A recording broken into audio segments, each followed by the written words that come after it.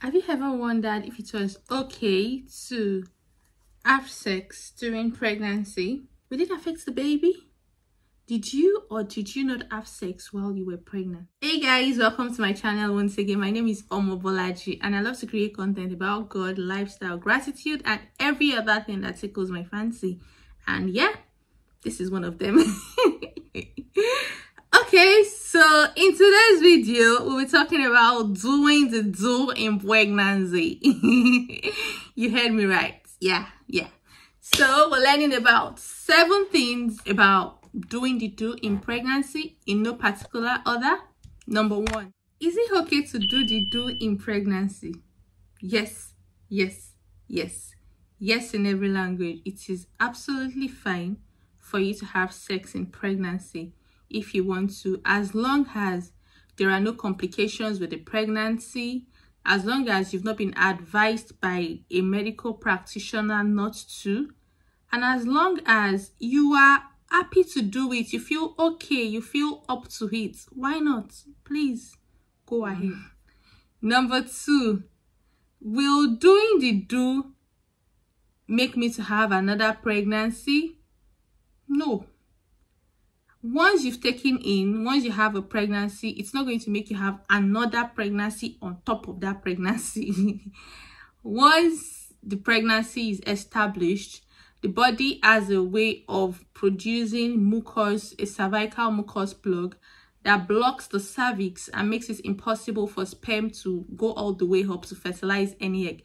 Plus, once you're pregnant, the body recognizes that, oh, this is pregnancy now, and your body stops releasing eggs. So there is no egg to even be fertilized in the first place as long as pregnancy is established.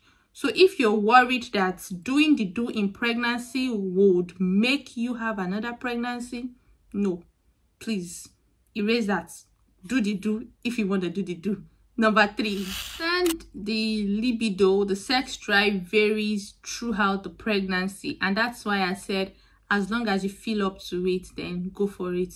Because I mean, you really don't want to deprive your partner all for 9 months because you don't want to do the do. So if you do feel up to it, then please go ahead. So even if penetrative sex is not appealing to you, you can consider other forms just to keep it tame. Number 4, also in doing the do in pregnancy, you would also want to consider different sex positions as your bump increases.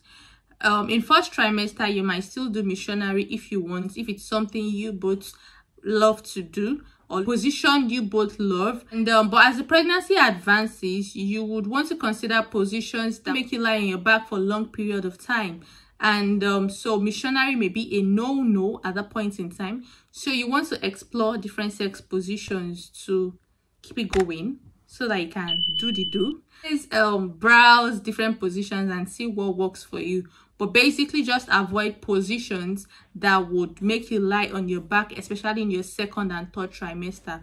Basically because the weight of the baby is would be on a very important blood vessel that you don't want the weight of the baby to compress, as that could stop the flow of blood to the baby. So basically you could explore other positions, but just avoid lying on your back while you do the do in pregnancy. Number 5, loop is your friend when you're doing the do in pregnancy. So just like libido varies throughout pregnancy due to the hormonal fluctuations here and there, and then your body is putting in so much to make sure your baby keeps growing. So because of that, you may not get as wet as you used to get during before pregnancy while trying to do the do in pregnancy. But don't feel bad about that. Consider loop. Loop is your friend. Use loop just to keep things going. Number 6, benefits of doing the do. Why should I do the do in pregnancy? Number 1, it helps the bond between you two, so why not? And then number 2, of course, it also, aside helping the bond, it also helps to produce the love hormone, oxytocin, which of course keeps things steamy between you two, and it also helps to some people report that in your third trimester, when you do the do quite frequently, it helps to initiate labor, which is actually a good thing. So you might want to consider doing the do for, if not for every other reason. Those two reasons are major enough for one to consider doing the do in pregnancy. Next thing is, will doing the do affect the baby? No. Doing the do is not going to affect the baby. The baby is well cushioned and is safe where it is. Sometimes the partners are usually not very comfortable because they feel like doing the do might affect the baby, and they would rather stay away and not do it. And it's actually in your position to encourage them and let them know that it's actually not affecting the baby. Baby is absolutely fine where it is. And sometimes you would see that in the course of doing the do, sometimes it could trigger baby movements, which is absolutely fine. And there could be slight contractions following doing the do, but it's absolutely fine. And that's basically because, I mean, you are knocking on the door to where baby is. So what do you expect? And also, due to the all modalities and technicalities of doing the do, oxytocin is released, the love hormone is released. Oxytocin often helps to trigger contractions, and when that happens, it's a normal cycle, so it's really no cause to worry. But if for any reason you think that, okay, this is going out of hand, this does not seem normal, trust your intuition, trust your instincts, and seek help when you need to, because any little delay in pregnancy could affect a lot of things. Do not for any reason take any signs or any gut feeling for granted. I trust that God is going to continue to help you even as you continue to carry this pregnancy, and this baby that you have in your belly, you carry in your hands, in the name of Jesus. Amen. And finally, bonus point. You can have sex up until labor. You can have sex as long as you are okay with it. Nothing is stopping you. Bonus points. After baby arrives, can I still do the do? Yes, why not? But please, before you do the do after baby arrives, you should at least, number one, wait until the bleeding stops. And number two, if you can wait until your 6 weeks check, it's going to be absolutely great. But if you think you can't, it's still fine. But just ensure that you get a contraceptive in place. A contraceptive could be something as little as a condom. You don't want to have another baby as soon as your baby is out. This is because you need to give room for your body to heal. Breastfeeding is not a contraceptive method. Breastfeeding will not stop pregnancy. You are very fertile after you've had your baby. You don't want to take any risks whatsoever.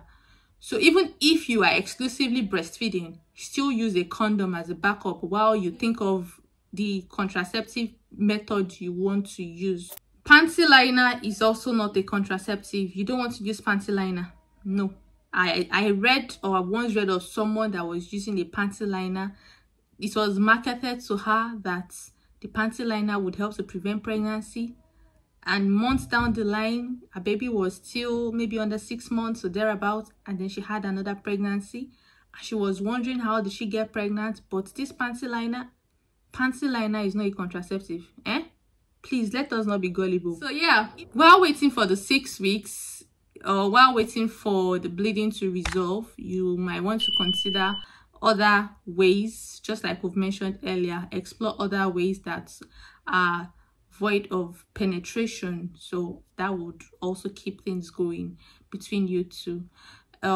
It's a whole concept, a big concept, but I just wanted to chip this in. I hope you enjoyed this video. I really hope you did. If you're new to the channel, I hope you enjoyed this video. Please do well to like and subscribe. And if you're a returning subscriber, you guys are the real MVPs. Thank you so much. It's good to have you on here again. So you see me again in my next video. I remain your darling, Omobj. Remain in God, and God bless you. Bye.